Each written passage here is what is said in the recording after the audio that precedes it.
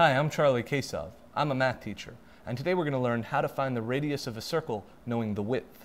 Now, in general, we don't call the width of a circle the width, we call it the diameter. So we have a circle, and the width would be the longest point from here across, and that's the diameter of the circle. Now you can take any point and go all the way across, drawing a 180-degree line, and you get the diameter. Now the radius is just half of the diameter. Think of a diameter, or rather the word radius, as a point radiating out to any point on the circle.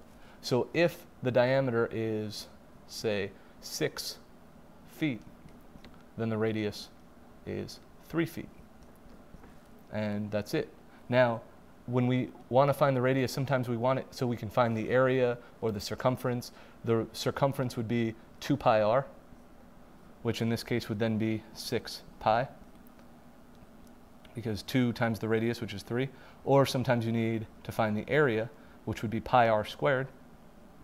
In this case, that would be 9 pi, because 3 squared is 9 times pi.